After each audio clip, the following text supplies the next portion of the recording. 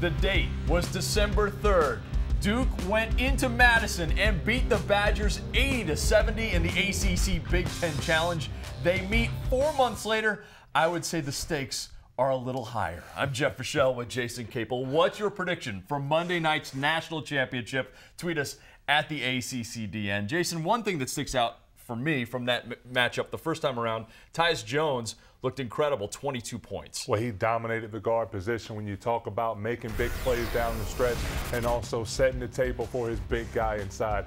Tyus Jones made huge shots. When the game got tight, he made the drives to the basket and the ones knocked down clutch threes, but he also made sure that Quinn Cook got his points and he established the big fella inside in Jahlil Okafor. He was the key to the Blue Devils winning their first true road game of the season, especially for those young guys. That's right.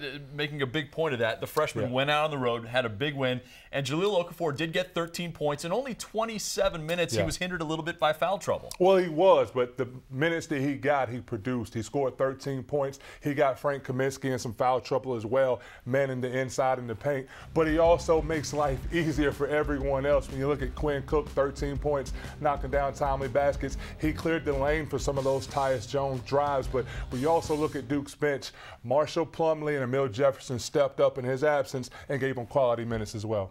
Now, it's interesting to me, two guys who didn't produce that night who are now playing major roles for their teams.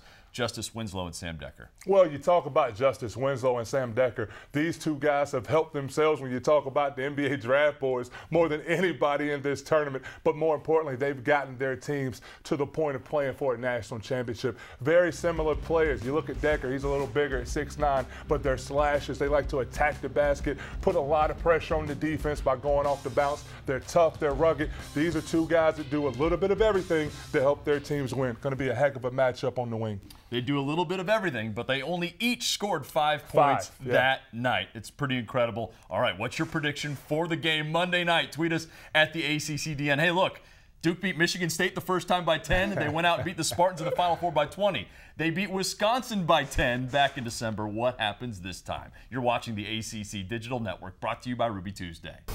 We are the official home for ACC basketball. For more great content like you've just watched, click one of these boxes. And to make sure you don't miss anything, click subscribe.